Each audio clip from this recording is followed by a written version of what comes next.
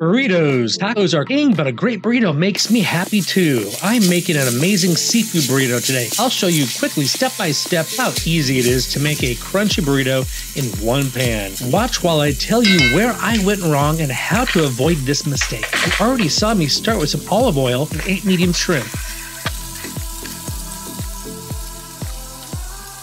Watch closely as some of this will go by fast. Keep it a nice quick video on how to cook this recipe of a seafood burrito. As you're watching, I ask that you also comment below and let me know your thoughts about this video. I value your opinion and appreciate the time you take to let me know what you think. Okay, let's get on with it.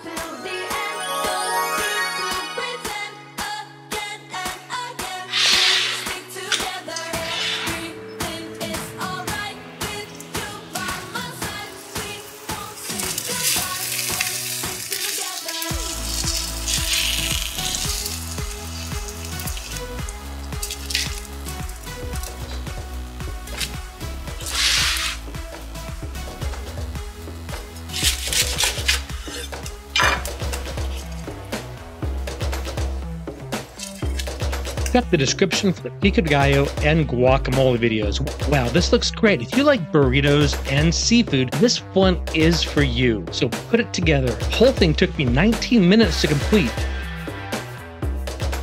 I'm biting through the crunch of the buttery crisp tortilla. The rice and pico blend nicely with the guacamole. The warm rice and seafood is completed by the spice of the habanero sauce. Wow, I can't get enough.